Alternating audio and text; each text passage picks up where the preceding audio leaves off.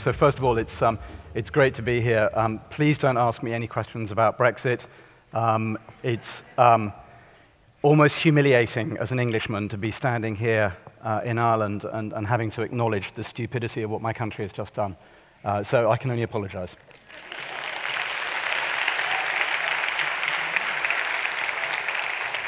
But it is great to be here in Ireland, and as some of you may know, we're heavily involved in the Accenture Innovation Centre, which is currently being built out and launching, and very, very proud and excited by what's happening there.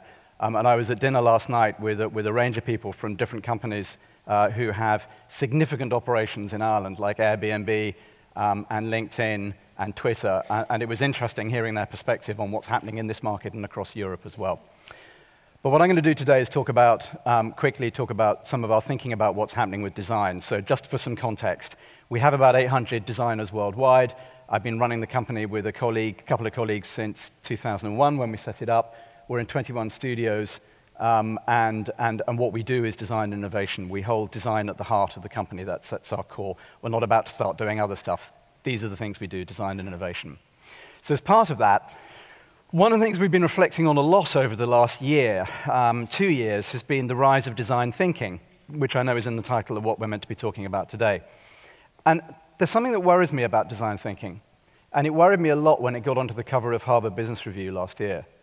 And what worries me is, and we're passionate believers in the efficacy of design thinking, what worries me is that when something makes it onto the cover of Harvard Business Review, it's in danger of becoming a management fad. And everyone will love it for about 3 or 4 years, and then in about 3 or 4 years' time, there will be a very academic and learned article in the same publication basically saying design thinking is pants. And here's the proof. We've measured these companies, we've measured the ones that do design thinking. Actually, it doesn't work and it's a waste of time. And like all management fads, it will move away.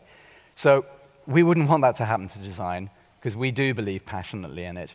And we don't think it's just about design thinking. So don't get me wrong. I'm not here to trash the idea of design thinking. I'm here to say design thinking on its own is not enough. If all that happens is that a bunch of consultants turn up and start talking about how you need to be customer-centric, about how you need to run workshops, about how you need to co-create with customers, et cetera, that actually on its own is not enough. We can talk about that till the cows come home.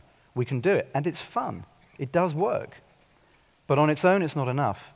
You actually need 3 things with design. We call it the rule of 3.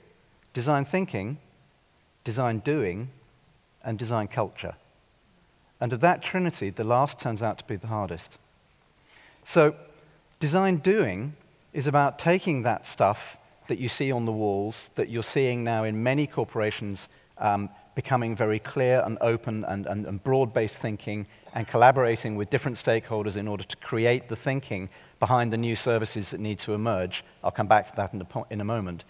It's about taking those things and actually making them physically manifest. And that turns out to be very difficult. And it's also the reason why what we've seen unbelievably clearly in the last year is a rise of a large number of clients asking us, please, can you actually help us set up a design outfit? Because we need one. So we're working with a bank in another market, and they've asked us to stand up a team of 30 designers. Now, 30 is a medium-sized studio for us. So this is actually a big challenge. And the deal that we've done with them is to transition those 30 designers. Initially, they will all be Fjordians. It's what we call people who work in Fjord. They'll initially all be Fjordians, and they will gradually transition over to being full-time in this bank. And that's going to take 3 years. That's the agreement we had, that it would take that long to make that happen.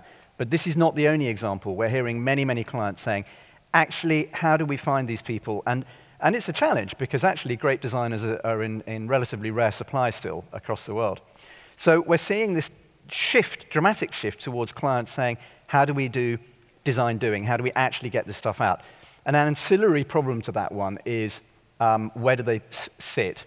So, and I've had numerous conversations, often with CIOs, who are saying, and CMOs, I don't actually understand where design should sit in the organization. Who owns design? And at the moment, we're hearing a multiplicity of different answers to that. Does it sit with the CMO? Does it sit with the CIO?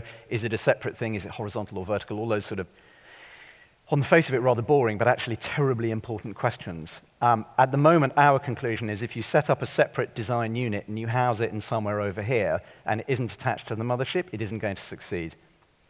They may make a lot of interesting noise, but they won't actually get anything out the door, and it's getting stuff out the door that really counts.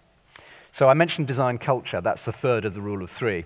Design culture also turns out to be very difficult, and I was with one of our teams at a client premises where they're working 4 out of 5 days at the moment, and it didn't look like a studio. This is about 2 months ago, and I said, why is this environment you're in not look like a studio? So, and we're all familiar with this now, you know, lots of stuff on the walls, lots of post-its everywhere, lots of drawings, lots of stuff to play with, et cetera, et cetera. It was a sterile environment. And our lead in this particular project said to me, the facilities manager here in this building, client building, won't let us put anything on the walls. And I thought it was a really, really interesting point, because if you're going to embed a design culture in an organization, you actually need to get the hearts and minds of the back office people as well. So HR needs to get their head around how do we incentivize and motivate actually quite a diverse set of skills in order to come in and work in this bank, telco, utility company, whatever it may be.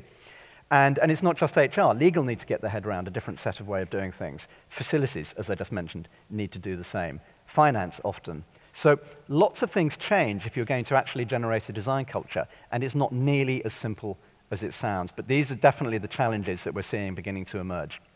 So why are those challenges emerging particularly now? Our belief is that we're now entering the third era of digital. The first era was desktop web. The second was mobile, still in the middle of that, hasn't gone away at all, despite what I'm about to say. The third era is living services. These living services are the things we will be working on over the next 5 to 10 years. And they represent a dramatic shift from where we had been before, because what is happening is complexity is being layered up. 8, 9 years ago, most designers that I was working with, most digital designers in the world, were thinking about a user who would be using a screen about this big and a keyboard and a mouse as their interaction paradigm.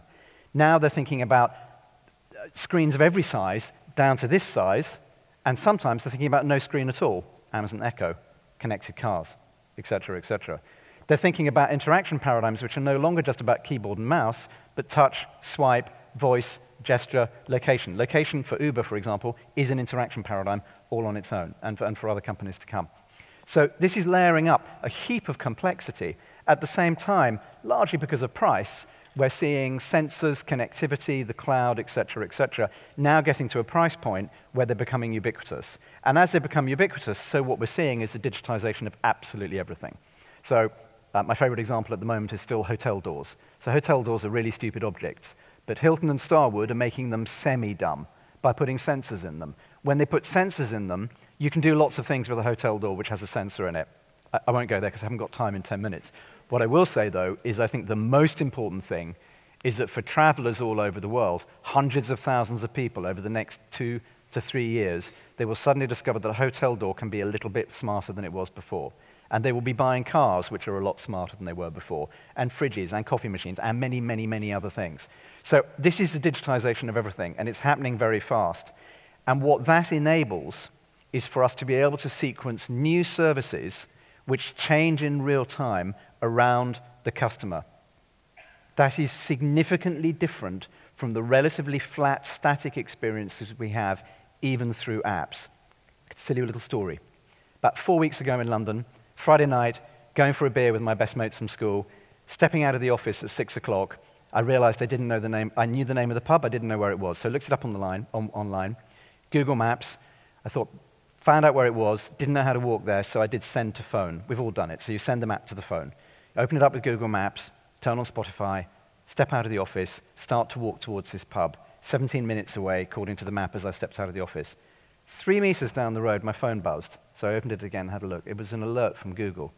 It said, the pub will still be closed at the time you get there. It's magic. It is magic. It is, it's just extraordinary. And what is significant about this, it is easy to begin to figure out, as you're probably doing now, how did Google do that? Is they put together an algorithm which detected my context, knew several things about me, and then gave me something useful. Now, they could have gone further. What they could have done, and I think they will do, is they could have said, we know the 2 friends you're meeting because it's in your calendar. Shall we alert them as well? And by the way, there's another pub which does better beer 3 minutes away. Would you like to go there? So this is what we call living services, and it will be an accumulation of many, many, many micro moments like that across a day, which fundamentally change our lives. And that is what is going to happen next. And I think the question that, if you begin to think about that Google example, the question is, how did they design that? Actually, how did they think that up? Where did that come from? And as designers, the challenge I think we have to face next, design thinking, design doing, and design culture, is to figure out what is the process by which we will begin to design these living services which change in real time around us, because that is not an easy thing to do. And actually, we've started that process.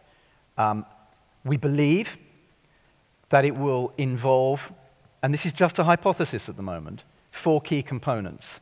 A playbook, which says what happens, a purpose, which is what is it you're trying to make happen here, a micro moment, or a bundle of micro moments, which are defined very clearly, and an atomized profile of the customer.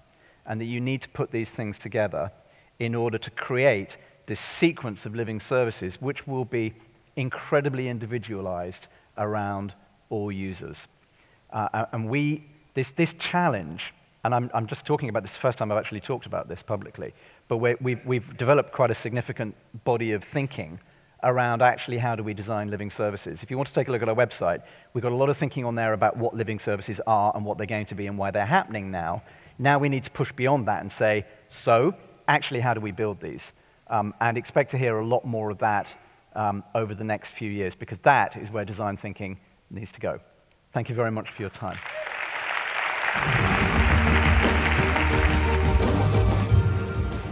Want to be in the audience next time? Click here for tickets to Inspirefest 2017.